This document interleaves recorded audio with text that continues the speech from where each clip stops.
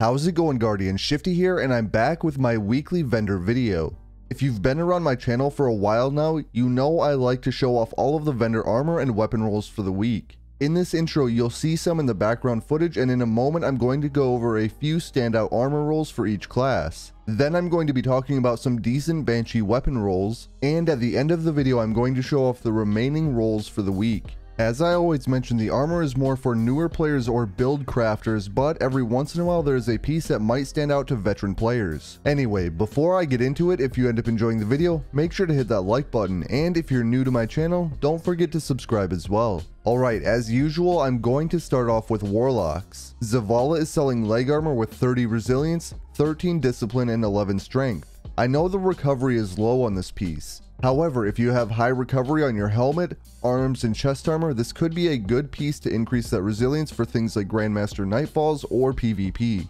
There are certain resilience levels that help out against different weapon types in PvP, and in some Grandmaster Nightfalls, if your resilience is high enough, you can resist a sniper shot without any resist mods equipped. Then the Drifter is selling leg armor with 26 resilience and 16 intellect. This one is quite similar to the armor piece I just talked about. It has high resilience and decent intellect, but it is lacking in recovery again. Everything I said about that last piece kind of applies to this one as well. Well, that's it for Warlocks. Now let's move on to Titans. The Drifter is selling chest armor with 30 mobility and 16 discipline. As you can see, the resilience and recovery are pretty low here. But again, if your other pieces of armor have high resilience and or recovery, this could be a good piece to add some mobility to your build. Mobility is kind of mixed for Titans. I know there's some Titans who love it and some Titans who don't. In fact, there are some Titans and Warlocks who prefer low mobility. On the flip side to that, I did see a Titan with 100 mobility in the Crucible the other day, believe it or not. Up next, A1 is selling gauntlets with 19 recovery, 16 discipline, and 16 strength. While none of the stats here are pushing 30, it does have good recovery, discipline, and strength. Recovery is great because it allows you to heal faster, which lets you re-engage in both PvE and PvP. Then discipline is tied to your grenade cooldown, and strength is tied to your melee cooldown, so you'll get those two things faster. Now I want to move on to hunters. Unfortunately, there isn't really any great pieces for you this week, so I decided to pick an honorable mention.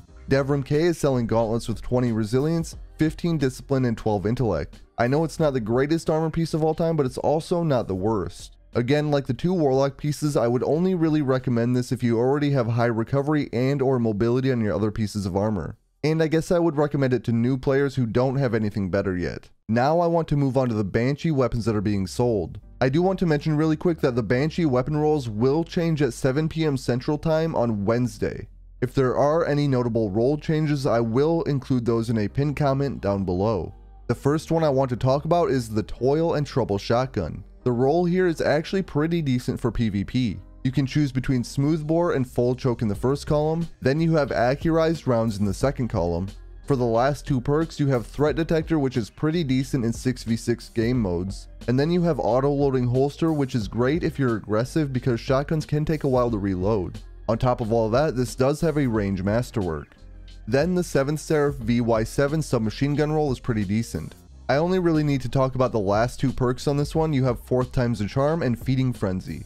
Both perks have to deal with ammo. The first one is going to give you extra ammo while shooting at the crit spot of, say, a tanky enemy, and Feeding Frenzy is going to allow you to reload that much faster if you're clearing out weak enemies. Also, if you are hitting crits on those weak enemies, 4th times the charm will also activate, and in turn that will let you clear out more of the easy enemies, increasing your stack of Feeding Frenzy. And as a bonus, the 7th Seraph weapons can generate Warmind cells. The final weapon I want to mention is the last Perdition. We all know that reload perks and damage perks are pretty strong in Destiny 2, but if you really like passive perks, Under Pressure and Snapshot Sights are great options. Under Pressure will improve stability and accuracy as the magazine gets lower, and Snapshot Sights will make this weapon feel better by giving you a faster aim down sight time. In addition to those passive perks, you also have a range masterwork. I don't always buy the weapons that I suggest in these videos because I already have a better roll, but in this case I did buy the Toil and Trouble and the last Perdition.